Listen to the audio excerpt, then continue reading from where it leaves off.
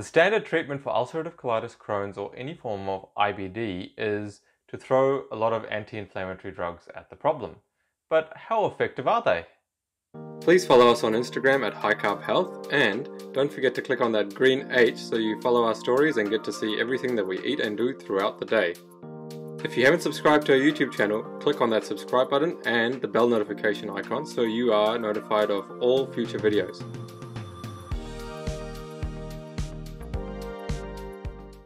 Now, if you've had IBD or you know someone who's had IBD, you'll be aware that a lot of the times the medications start to fail or people flare up again under certain types of medications. So a lot of people are on the merry-go-round of many different medications, starting with the anti-inflammatories, going to the steroids, going to the immunosuppressant medication, and it just seems like you're hopping from one to the next, as inevitably one of them doesn't seem to work anymore and your symptoms return, and it's just like this vicious cycle of medication after medication until your GI tells you, well, there's nothing really I can do except for take your colon out, and no one really wants that, do they?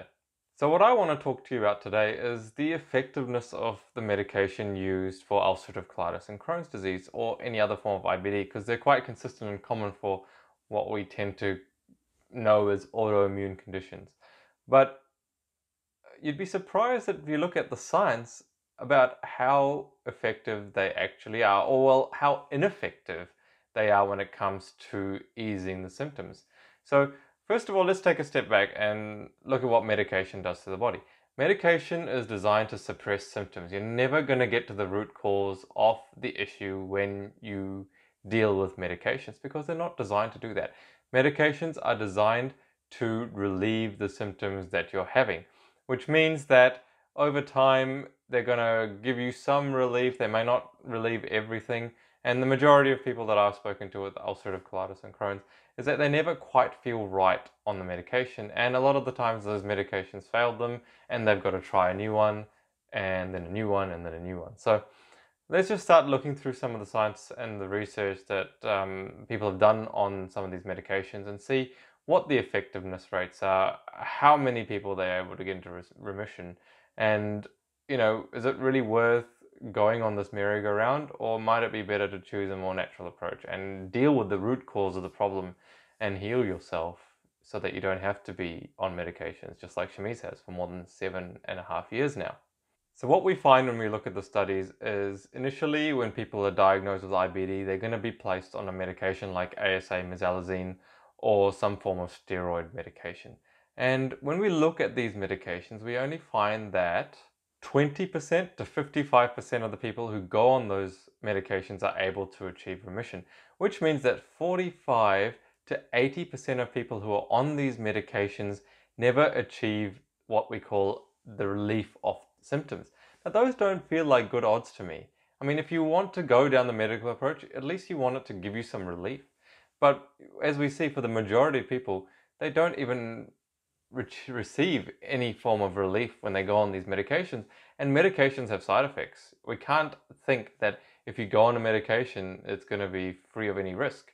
Any kind of medical treatment, regardless of what it is going to involve risk, and many of these medical treatments involve side effects, some of which are pretty severe, and we want to try and I guess ideally not have to deal with them in the first place. And once these initial drugs, the ASA, mesalazine, pentasa, some form of steroid, whether it be prednisone or budesonide, tend to fail, the doctor will tend to put the patient on something stronger, like a drug such as azathioprine is really commonly used for people who have IBD. Well, what is the success rate for azathioprine? For azathioprine, we saw induced remission maintained for a year for about 60% of people, which means that 40% of people are not achieving remission. Another drug that's commonly used is methotrexate, and what we found in the research on this drug is that 30 to 60% of people fail to achieve remission. From there, it goes to what we call the MABs, or the immunosuppressive medications. And even these tend to have issues. We don't see very, very strong success rates with immunosuppressive medications. With the immunosuppressive medications such as infliximab, adalimumab, or certolizumab, what they found was that remission rates are under 35% or less. And when they can't maintain remission, or when patients cannot maintain remission on these kind of medications, the major option is surgery. I know there's a few different infusions and immunosuppressive medications out there in the current environment, but I would suggest that the success rate is very similar for all of these ones. And so overall, after looking at all of these different medications, what the authors of the study found was that 1 in 5 people are going to require some kind of bowel surgery or resection surgery. And that is not very good odds. 1 in 5. You know? It could be you. And we really want to try and make sure that we keep all the organs in the body intact. They all have a very important role to play. They're not just there by chance. And so, by going down the medical route, you've got a 1 in 5 chance of having a part of your bowel removed. And those aren't great odds for me. And the major thing with the medical route is they tell you from the beginning that you're not going to heal. You're going to be on medication for the rest of your life. You're most likely to have some part of your bowel removed. I mean, we put a lot of faith in these people who cannot even help us heal in the first place. So, when we look at the natural approach, or the changing your diet and looking at your overall lifestyle, and you see the results that people are getting on the program, basically they're healing, they don't have medication.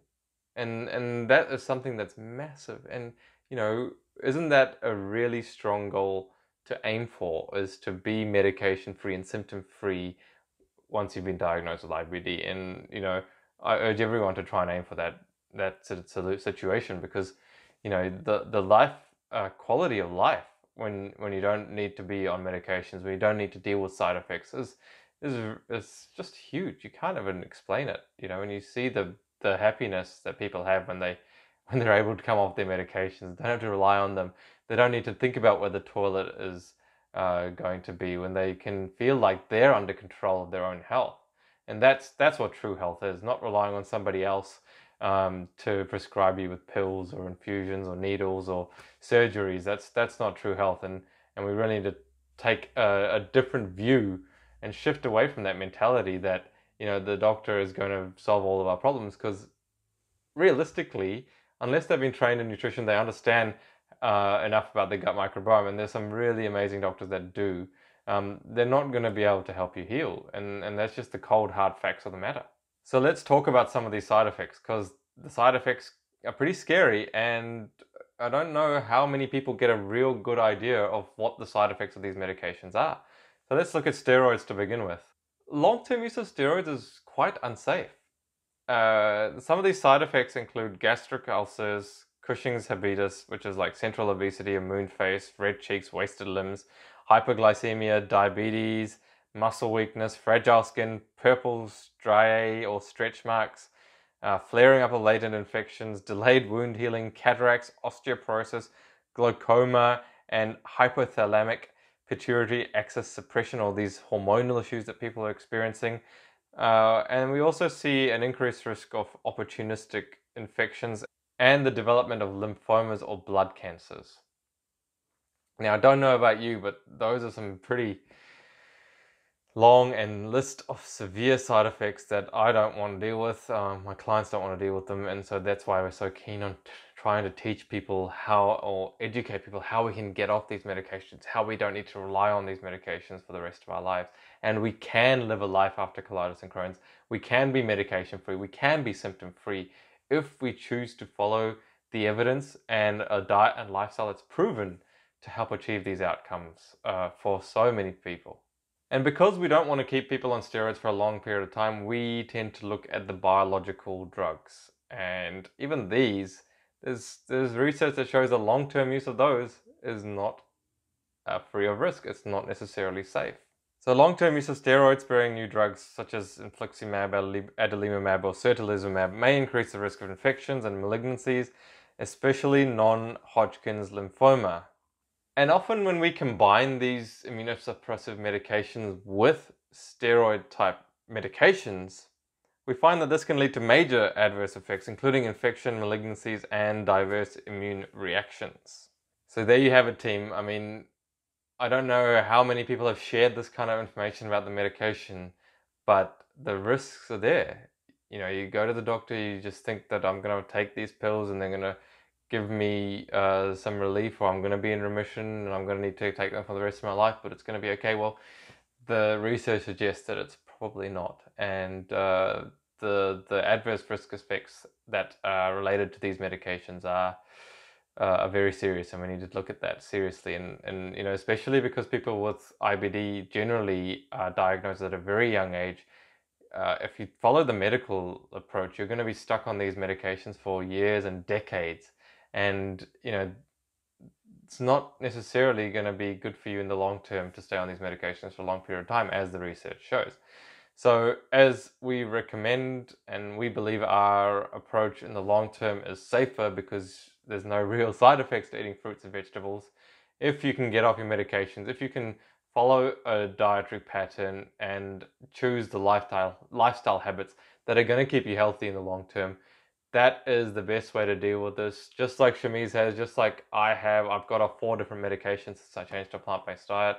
Like so many of our clients have been able to achieve these results, and you can see it. You know, have a look at the testimonials. Hundreds of people healing their bodies, getting off the medications, and living a medication and symptom-free life. And you know, if you want to find out more information about how you can achieve this, just check out all the different videos on our YouTube channel. We've got hundreds of free videos with lots of information about how you can do this. If you need some help, fill in the health survey on our website, and you're entitled to a free 30-minute consultation with Shamiz. We'd love to have a chat to you about how we can help. And you know, if you subscribe to our channel, click on that bell notification icon so you'll get notified of all future videos. Give this video a like if you found the information useful, and leave a comment below if you have any questions about what I've just talked about. Until next time, guys, eat plants and lots of them. See ya. Give this video a thumbs up if you know what it's like to live with IBD, and subscribe to the channel for more videos like this.